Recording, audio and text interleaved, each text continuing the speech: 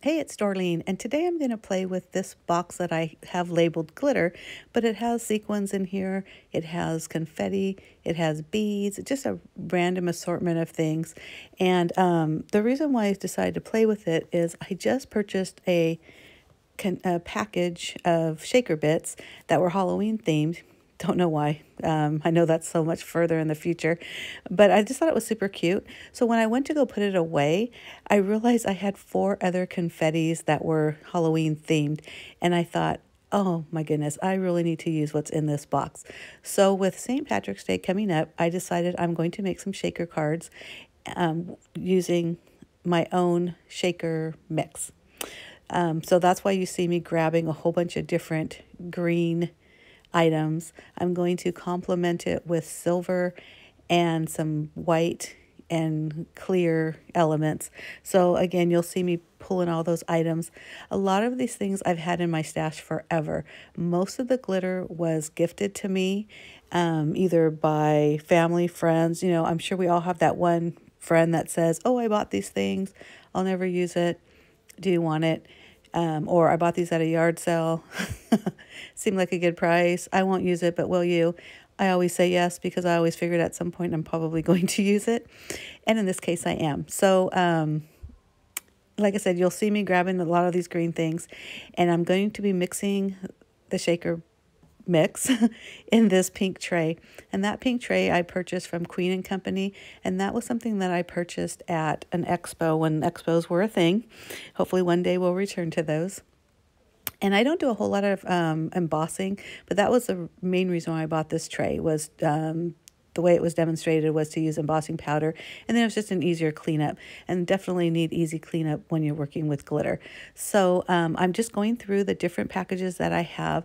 Again, I've purchased a lot of them were gifted, and I'm just spilling them all together. White, light green, dark green. You'll see me use some silver. I kind of use the same thought process of the stars in there. There's some silver stars and there's also some little tiny white ones. But I'm just throwing things together. I just figured it's green, it's going to be pretty. One thing I wanted to show you is you see in that bottom right, in the bottom right side of that tray is a little pink spoon that was not purchased from Queen and Company. That was actually a 31 flavors sample spoon. Yeah, folks, if you're like me, you know, we keep everything. And I probably kept it in my pocket and then one day just said, oh, I'll put it in my craft room. And it worked out perfect. And you'll see me scooping some beads in a minute.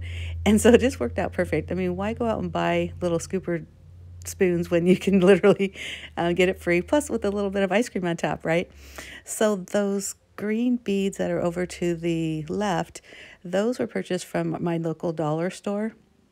I'm just amazed at how much crafting items they have at the Dollar Tree now. So just a little promo for them. If you haven't been to a Dollar Tree in a while, definitely take a peek. They've got a lot of really great stuff. So the thing I like about this tray is that funnel that they have. They have 2 on both ends. One's a little thicker, which is the one I'm using, and one's a little thinner. So if you're doing finer elements like an embossing powder, that would be a good one to funnel it back into your jar. So I'm pretty much done with this. I'm just showing that off. And then right now I'm going to start my card.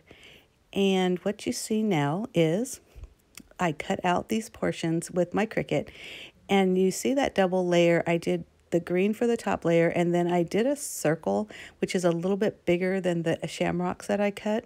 And the reason why I did that is I thought it would be a lot easier to add the foam tape to that round surface versus the sharp points here and there with the shamrocks as far as the shaker portion of it.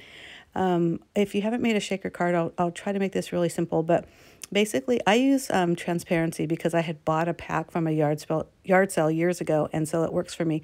But you can use acetate or any clear paper type source that's going to block the shakers from falling out. When you add the foam tape, I like to double it up because it gives you a bigger higher well to put your little shaker bits in. You don't have to, but when I do, I will stick the tape to itself so I don't have to cut it and then put on another layer later. This works really well. Another thing that tip is if you're doing a circular shape like I am here, is to remove the backing sheet from the adhesive on both sides. You know, normally you would keep the backing tape on the top so that you're kind of blocking the sticky part.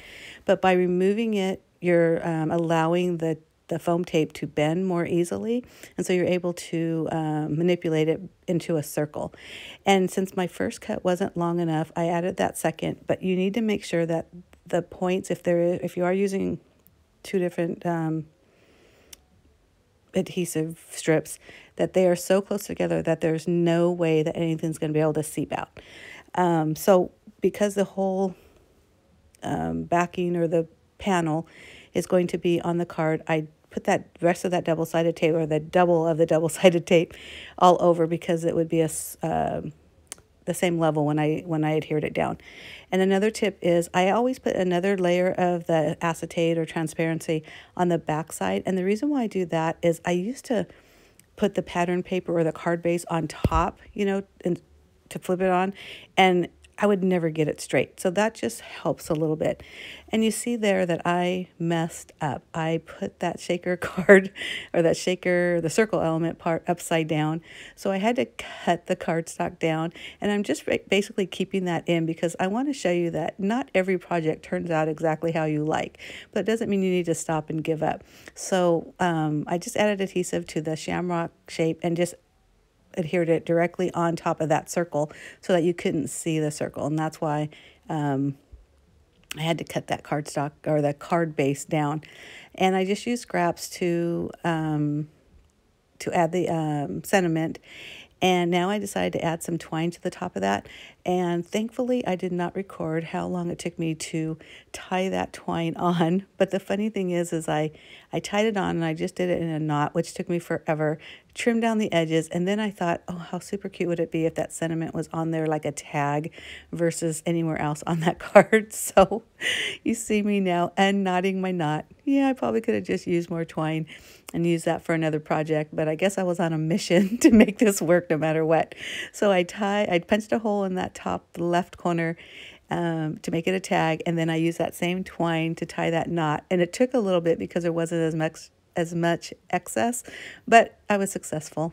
And then I just tied a double or triple looped bow to add to that, and I just adhered it with a glue dot. I didn't show that either because that was painful to watch. And now I'm just double checking, making sure I've got the card correct, and I put some adhesive and I just adhered it to the card base. So there you go. That's the finished card, I thought. And then I thought, no, it needed something. So as usual, my little something always seems to be the color silk from Fun Stamper's Journey / oh my goodness, what are they called now? Spellbinders. But anyhow, so I added some green, and then I added gold, which I love. And I hope you do too. I hope you love this project. I hope you get a chance to make a shaker card. I hope my tips help you. And if you enjoyed this video, please give me a thumbs up. I'd appreciate it. And be sure to hit that subscribe button down below. I will also have all this information on my blog post, which will also be down in the information box. And I hope you get a chance to look over there. And if you have any questions, please leave me a comment and I'll definitely answer them. Thanks. Have a great day. Bye.